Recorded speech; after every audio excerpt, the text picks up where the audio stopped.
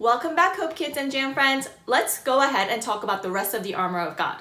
Shoes of the gospel of peace. The shoes that a Roman soldier wore were very important. They helped him stand firm or walk without slipping or falling. This is why Paul called these the shoes of the gospel of peace. We can stand firm against temptation and live God's way because we have peace with God. Because we have peace with God, you can also live at peace with other people.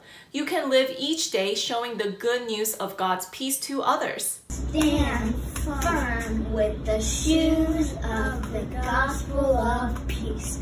Shield of faith. The shield protects the entire body against attacks of the enemy.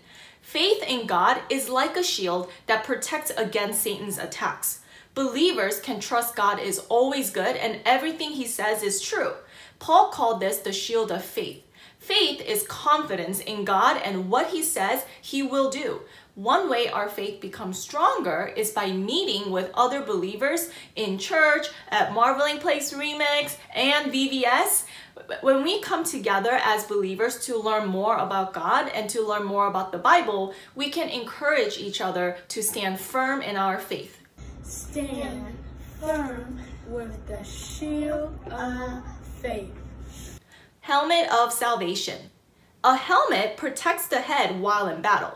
You need to have your mind protected from believing lies that make you feel afraid or discouraged. The helmet of salvation is thinking about the truth of your salvation and how it protects you from the lies of the enemy. The truth that God has forgiven your sins, that you belong to God, and that you are part of His family is something you can think about every day. What you spend time thinking about is very important. Thinking about what God has done for you will help you fight temptation. Believing in Jesus means you have God's salvation.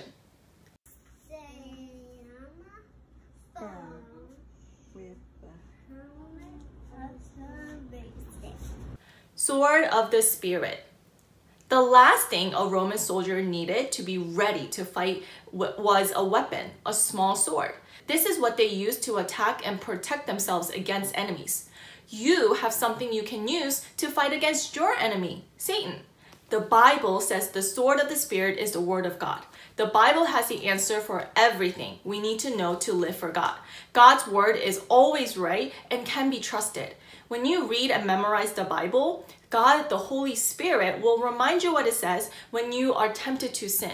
Or when others are saying something that goes against God or things that are not true about God, you can respond to them with the truth from the Bible. So reading and studying the Bible is very important, or else you won't be prepared for when the battle comes and someone tells lies about what's in the Bible. Stand firm with the sword of the Spirit. The armor of God and the truths they picture help us who believe on Jesus to stand firm against the temptation and have victory through God's strength. Paul lived by these truths. He wrote this letter while a prisoner, and yet he remembered God gave him strength and helped him to do what is right. He knew it was God who protected him. He continued to share the good news and told others about how great God is. And because Paul lived by these truths, he could encourage the Ephesians with the letter he wrote. When you feel tempted to yell at your brother or make fun of someone who might be different, remember that God gives you everything you need to stand firm against these temptations to sin, so that you won't fall into temptation, but win. God gives victory. And the amazing part is, you don't have to stand firm on your own. God will help you. God is so great and loving.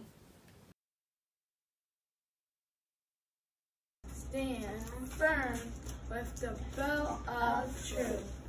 Stand firm with the breastplate of righteousness. Stand firm with the shoes of the gospel of peace. Stand firm with the shield of faith. Stand firm with the helmet of salvation. Stand firm with the sword of the Spirit.